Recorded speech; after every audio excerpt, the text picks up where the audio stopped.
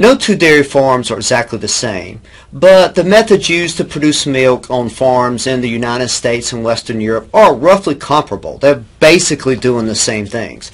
All dairy cows are eventually slaughtered for meat, although they're bred almost exclusively for milk production. That means the dairy farmer gets most of her profits from the milk she produces, not the beef that she sells. And most all dairy cows are going to be fed a very high energy diet, which contains lots of grain in addition to forage. For those of you who don't know, forage just means grass and hay. They're going to be milked twice a day, sometimes 3 times a day, in a milking parlor that often uses, well, almost always uses automatic milking machines. And there's some new technologies that almost take humans completely out of the milking process. For those of you who are very unfamiliar with dairy production and what a dairy farm looks like, I'm going to take you on a virtual tour of the dairy farm at Oklahoma State University. Now, this is a university farm, and so research is performed there. But the farm is designed to mimic what real farms, for-profit farms, look like. So the way dairy production takes place on this farm gives you a very good illustration of how dairy is produced on other farms. I want to start at the actual birth of a calf. Now, if you're a bit squeamish and never seen anything like this, you may want to look away at times, but this is a little baby girl, a little heifer, being born. The mother had been in hard labor for only about 10 minutes, mild labor for about an hour, and she's about to push her baby out. The baby isn't, there it goes, now it's moving. And the farmers are going to leave the cow alone if they can. Let the mother do her own thing. They'll only come in if it's clear that the baby's not coming, there's a danger to her, or they need to intercede to ensure the cow's safety. And there we go. That's the cow giving birth. And just a few minutes pass between that excerpt and this one. The mother is going to soon get up and do her job. Now, right after the calf's being born, as long as it looks healthy, farmers are not going to do anything right away. They're going to let the mama cow do her work, because she's going to immediately get up and start cleaning the calf with her tongue. And she's going to keep at it until the calf is actually very clean. I'm sure the presence of its mother has a number of benefits for the calf as well. But, you know, there's a lot of placenta, other stuff covering the calf, and the mother is going to lick it all up. And at one point in here, it's going to be a really gross part, but she is going to start eating her placenta. So there may be a point where you want to look away.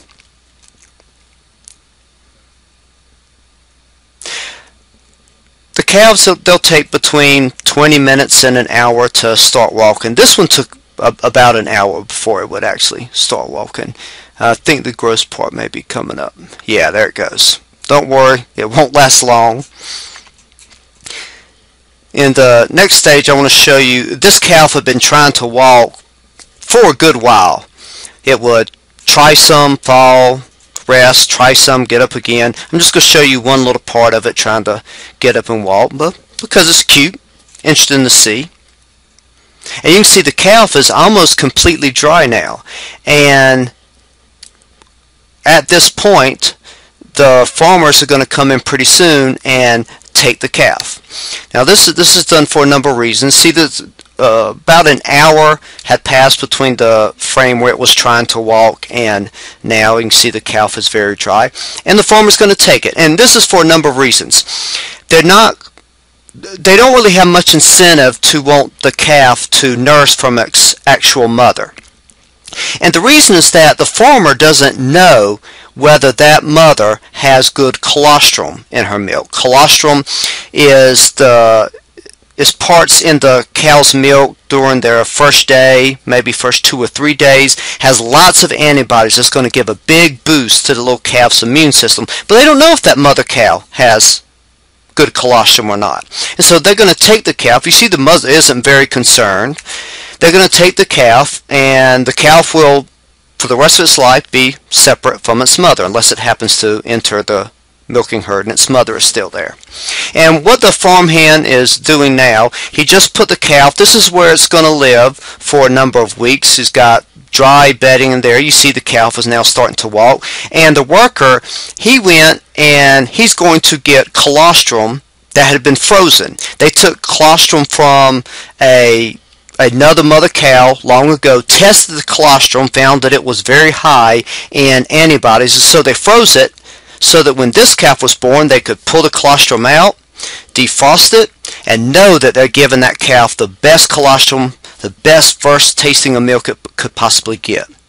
Now, it may be hard to see what this calf is doing. It's trying to nurse from the sides of its little hut. It knows it needs milk very bad. It doesn't know exactly where it comes from, so it's just trying to nurse. And it does it for a while. And now it's ready. These are just some other calves that's been there. You can see some bigger, some smaller. Most of these are Holsteins, the black and white cows. There's going to be you might have caught a glance of yeah, there's the little Jersey over there on the end. And very soon the farm hand is going to come back with a warm bottle of milk that has lots of colostrum in it. And here comes the cow's first taste of milk. The worker's going to go in there gently. He's going to have to pick it up, help it out a little.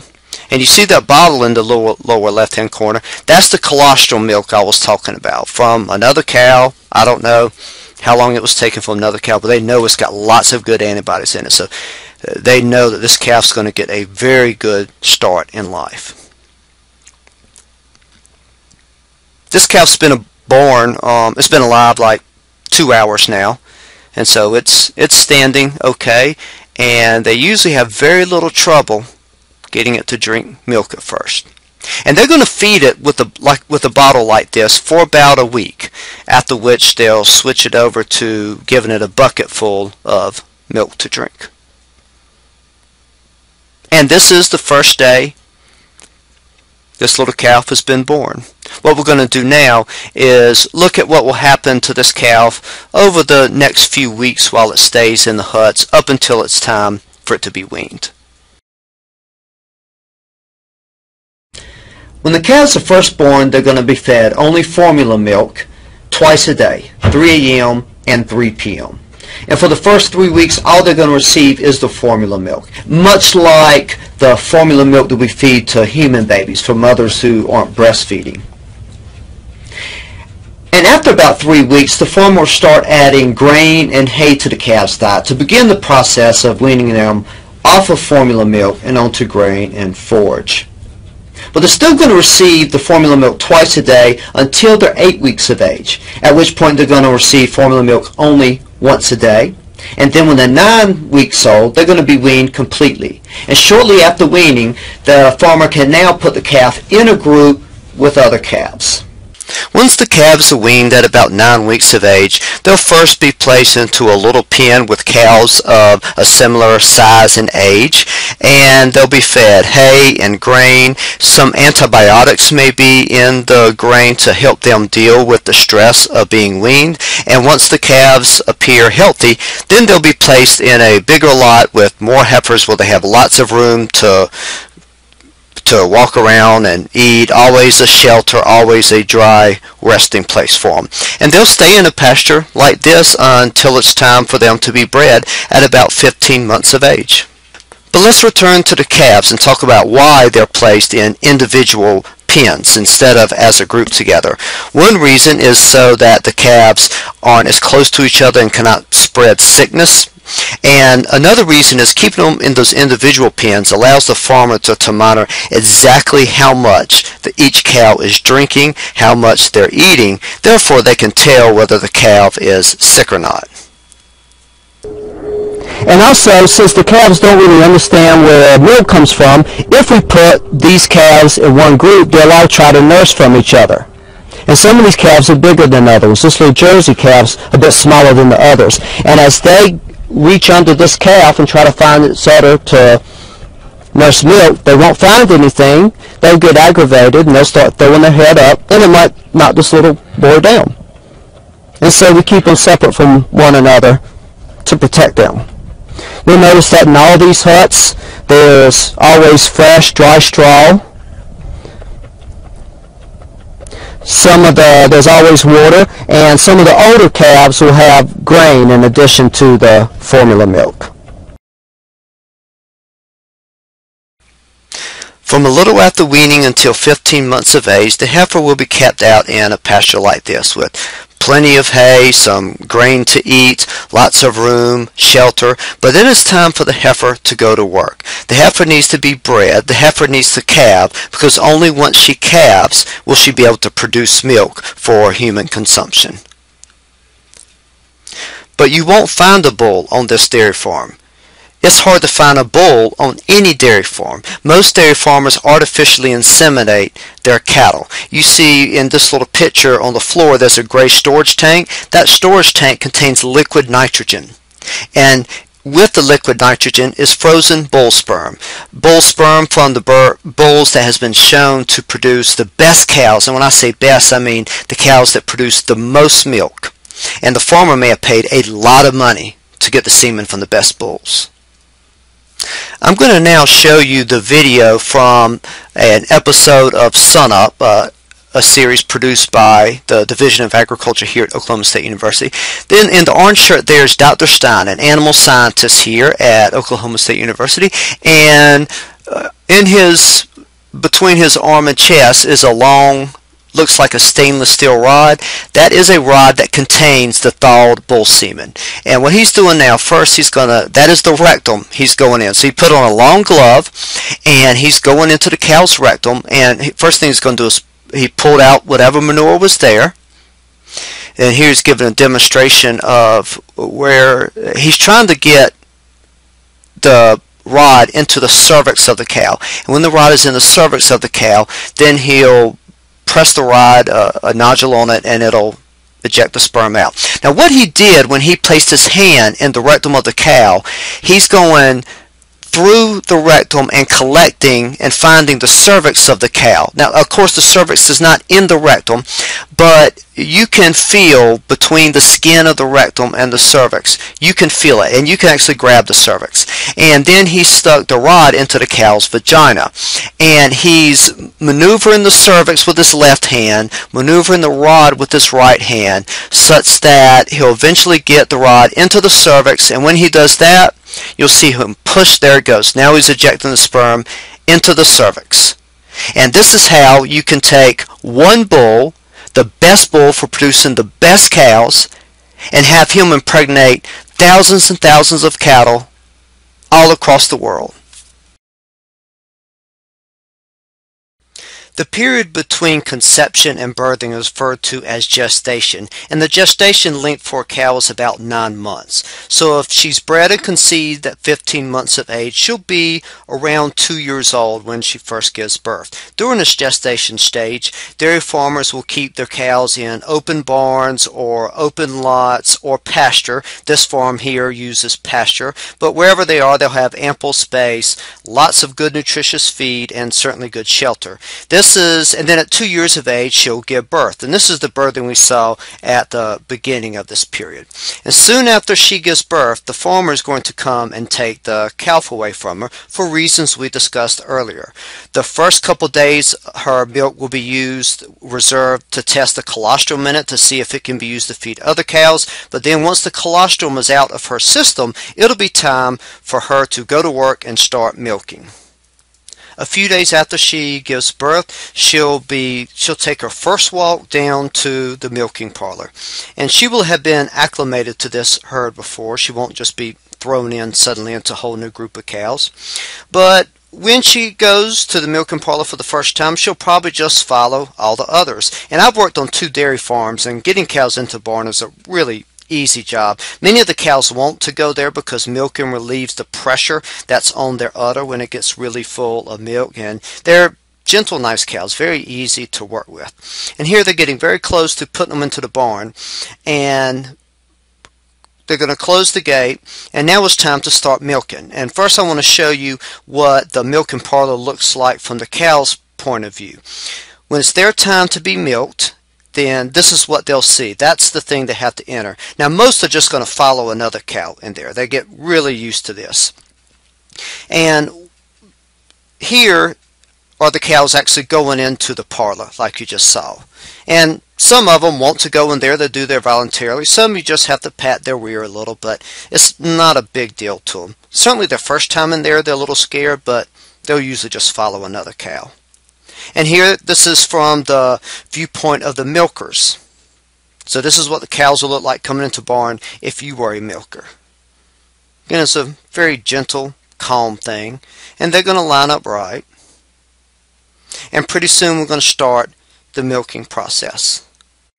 The first thing the milkers will do is to wash off each of the cow's teats. Then they're going to dip the teats in iodine to sanitize it. Then they're going to squirt a little milk out to check it for mastitis infection that we'll talk about in just a minute. And then they easily put on the automatic milkers. And once the milker is on the udder, you can just stand back and a vacuum system is going to vacuum all of the milk out. And there's also computers there that's measuring exactly how much milk is being produced by each cow.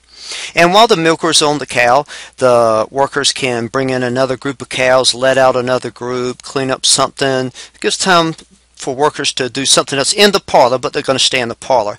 This is my favorite part. You don't even have to take these things off. In a minute you're going to see, it just comes right off, all by itself. And once the milkers have come off the cows on one side of the building, they'll let the cows out just like this. They go to the end of the barn, turn around, and there's a little alley for them to walk out. They're often very slow like this, but they're walking out, then they will return to the home where there's a dinner waiting for them. While the cow is producing milk, she'll be kept in a lot close to the milking parlor, like the ones here. These cows are underneath the shelter. All the cows will always have shelter. And this is the alleyway that they go to be milked, but also this is close to where their food is delivered.